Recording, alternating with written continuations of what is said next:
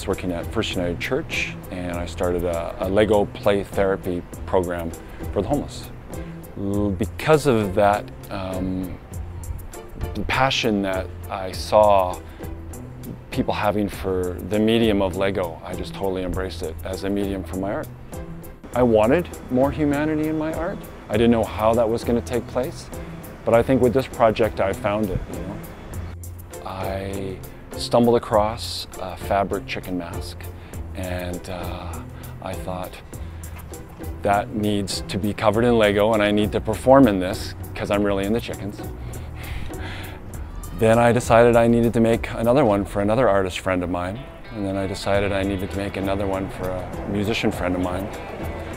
And then I came up with the number of 81, and I thought I need to make this amount for a creative art collective. Really, the project has become a wellness project.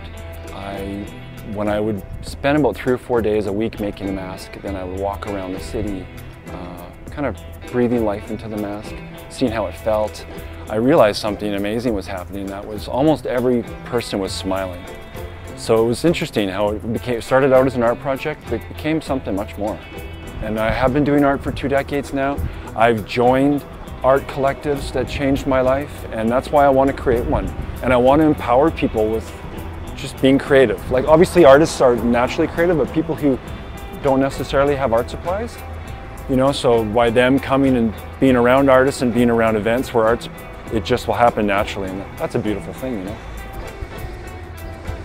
So I walked into my friend's apartment, and his wife said, and I had on a red superhero mask, a red superhero cape, with the mask I just made, and she said, "Don't be a bully, be a super chicken."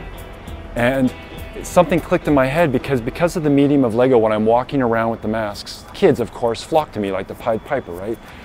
And I usually have a pocket full of Lego men to give them, but when she said, "Don't be a bully, be a super chicken," just the flush of ideas, or the domino effect, is like, I knew that I needed to illustrate a coloring book about a super chicken, an anti-bullying campaign, and then I was like, I need to illustrate this coloring book and I need to give it to the kids, and then when I'm the Chicken Militia, when the 81 members are done, we'll be able to go to elementary schools, give out the coloring books.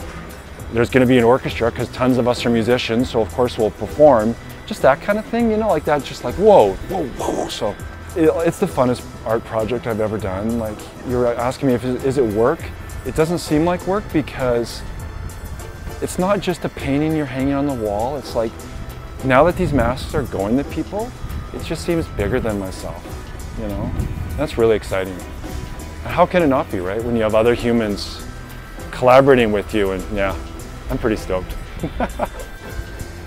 Hi, I'm Simon LaPlante. I'm a Vancouver artist, also known as Gnomish Chicken Horse, and I'm creating an army of 81 Lego chicken masks.